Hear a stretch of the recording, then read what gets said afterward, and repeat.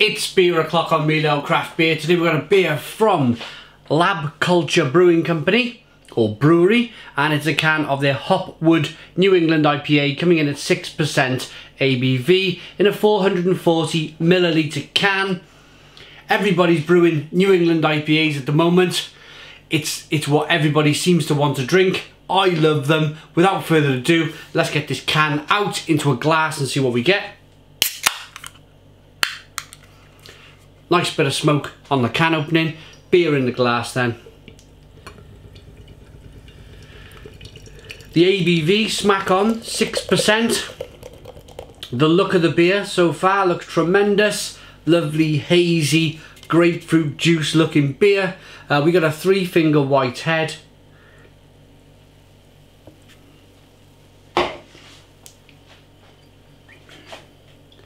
Slow moving carbonation making its way up the glass. That looks amazing. That is New England IPA to me. Hazy straw coloured yellow beer with a 3-finger white head. Let's get the aroma. They're based in Redditch in the UK, not far from the Cadbury's Bourneville factory.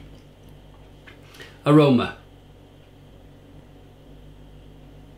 Yeah, that smells terrific. Citrusy, grapefruity, mango, passion fruit, orange peel, fleshy blood orange. It smells quite a kind of, I know this might sound strange to some people, but it smells light and airy. If that makes sense, it smells like it's going to be incredibly drinkable. After drinking over 5,500 beers, probably pushing 6,000 beers now, counting the beers I haven't reviewed, then you just seem to pick up another level, a sixth sense when it comes to beer. A little bit floral, a little bit tart-like. Let's dive in. Cheers, everybody.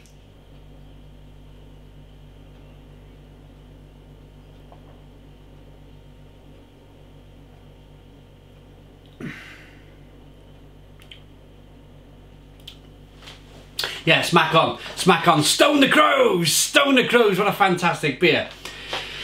Really juicy, really drinkable, very refreshing. Nice temperature. I've got it down in the beer cupboard down there. It's winter, more or less winter time now, and I'm not a fan of winter, but there are benefits. My beer cupboard that's against the back wall of the house makes my beers the perfect temperature without having to put them in the fridge.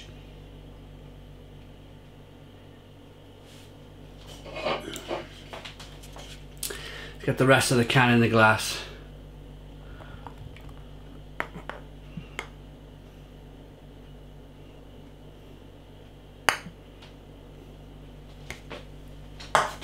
Yeah, Lab Culture, they're kind of new to me. I'll be perfectly honest with you. I'm very lazy.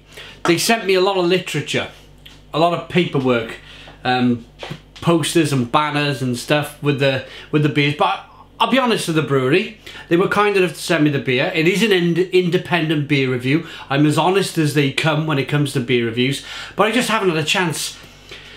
I've been sent quite a lot of beer recently, and I just haven't had a chance to read the literature. But that's okay. I know they're from Redditch. I know they're producing really good beer because I like their milk chocolate, their dairy milk chocolate stout. That was really good. This is a fantastic example of a New England IPA. So sometimes in life it's just about going at something. It's just about grabbing hold of the can, looking at it, realising what it is, opening it, pouring it, and getting stuck into it.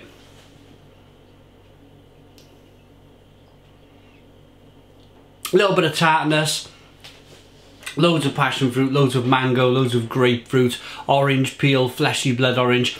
Little bit of sweetness to begin with, little bit of bitterness on the back end. The beer is nicely balanced. It's a nicely balanced beer with that sweetness and that bitterness.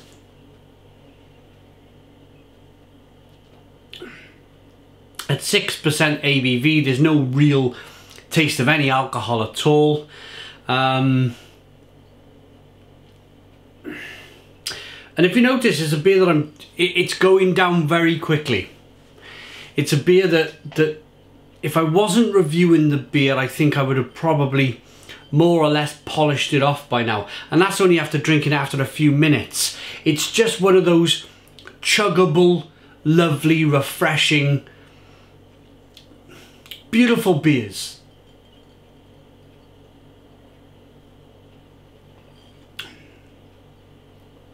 Juice in a glass. Right. Our favourite American export, the New England India Pale Ale, thick, juicy and hoppy, all the things we love about beer. For our first New England IPA, we packed this beer full of citrus, Simcoe and Chinook, giving it a tropical nose, followed by pineapple and mango, with the low bitter finish you expect from a quality New England IPA. Absolutely. And if you're new to beer, I'll give you a little bit of a very quick introduction to beer, if you're new to beer. If you want to grab yourself a tea bag, boil some water, make yourself 2 cups of tea.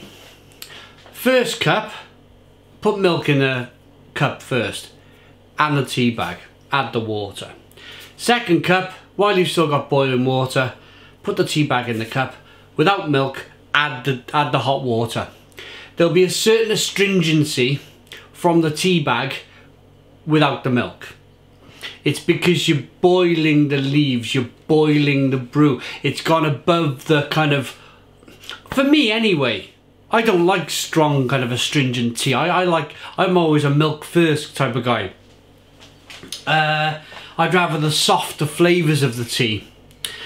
Without getting too technical, I like to keep it as simple as I possibly can for you guys out there. It's a bit like that with beer. If you want the astringencies from the hop, if you want the bitterness from the hop, then you chuck a load of hops in the boil. While the beer is boiling, you chuck some hops in there, or quite a lot of hops, and you end up with an IBU, a higher IBU, international bittering unit. And that goes between, I'm getting too technical now, and that goes between 0 and 100, what your taste buds can try. I'm wrapping myself up now in a big mess, aren't I? I'm just getting too technical with it all. But anyway, yeah, when you add the hops to the boiling water, they become astringent, they become bitter. A bit like that cup of tea without the milk. What brewers do to brew a New England IPA, quite simple, is that they let the brew cool down, goes in the fermenter, bang. Then they start adding the hops in the fermenter. It's called a dry hopping process. Most, if not 95% of the hops go in the fermenter, and then it's a slow, a much more kind of, you're pulling flavour rather than feeling, which is a bitterness. A bitterness is a feeling rather than flavour. There you go. That's my simple, hopefully quite easy to understand way of brewing a New England IPA. Pardon me. I'm going to rate it.